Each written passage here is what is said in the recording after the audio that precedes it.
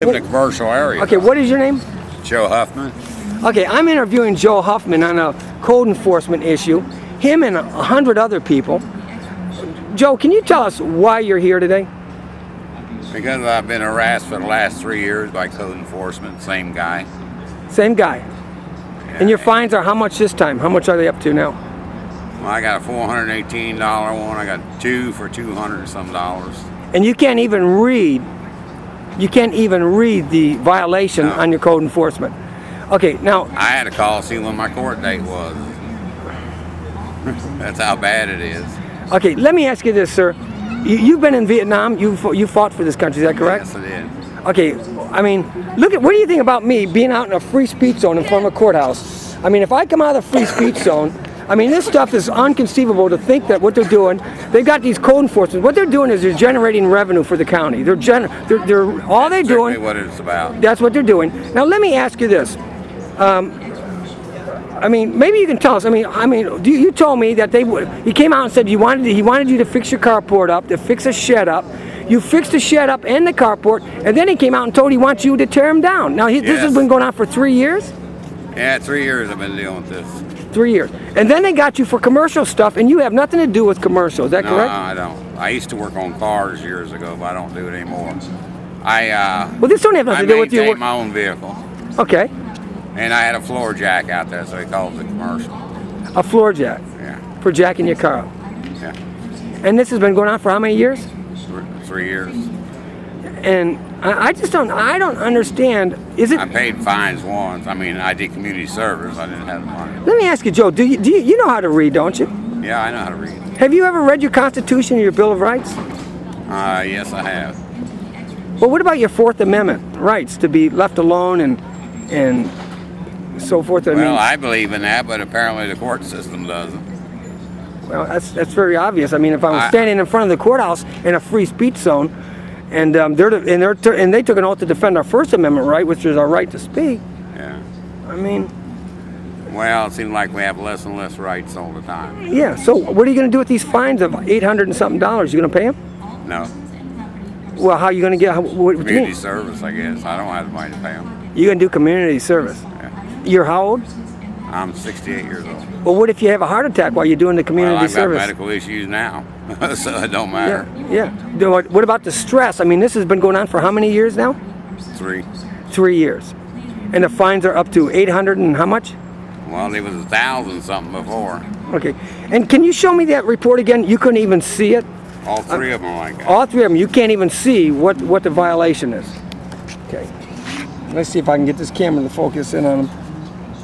Yeah. I mean, you're just not able to read it. Well, none of them. None of them. There's another one. I mean, he taped them to my door like that. He taped them to your door like that, and you don't even know what they're for. I don't even know. Yeah, I don't, because I don't know what to do to straighten it out. It's called the dumbing down of America. And then I asked him in court for a copy of that, and the guy said, "Send me a letter. I'll send you a copy of them." He asked you to send him a letter? Yeah. Requesting a copy? Yeah. Of the violations they're charging you with? Yeah. Exactly. And then I talked to this code enforcement guy. His name is Angie. I said, "Don't you have to prove me guilty?" He said, "No, you got to prove you're innocent." That's what it is. You're now guilty and then proven innocent. And then it's going to cost you everything you've got to prove your innocence, buddy. More than what I've got. And then I asked him several questions. You know, I said, "How come you have me fix my shed and my carport, which is attached to my house, and then tell me to tear it down?" And I said, "Every time I do what you ask me to do, you come back and find more." And then change it. And then change it. I even went in front of the judge the last time, and he told the judge what he wanted done. I did that, and then he came out and found more stuff. So. And you're back here again? Huh? Well, what about those other people you said this code enforcement guy is harassing?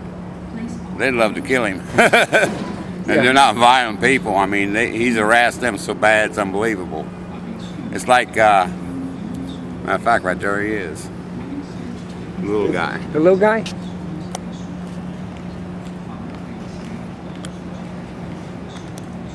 That's him? Huh? That's the guy harassing you. Yeah.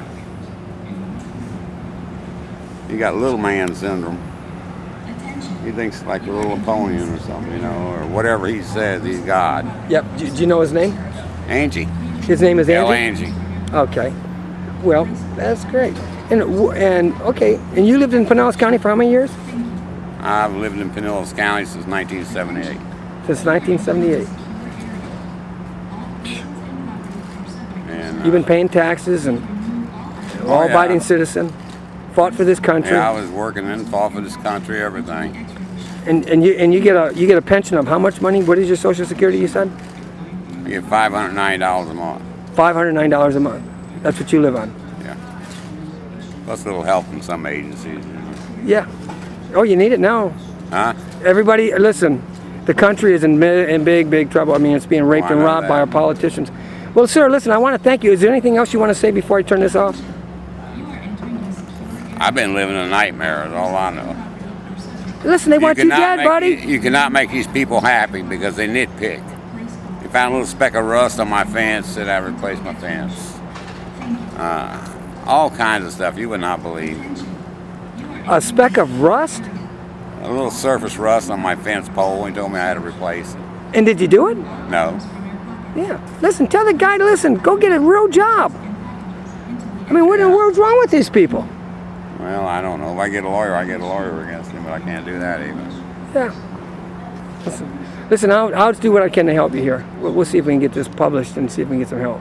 Okay, appreciate it. All right.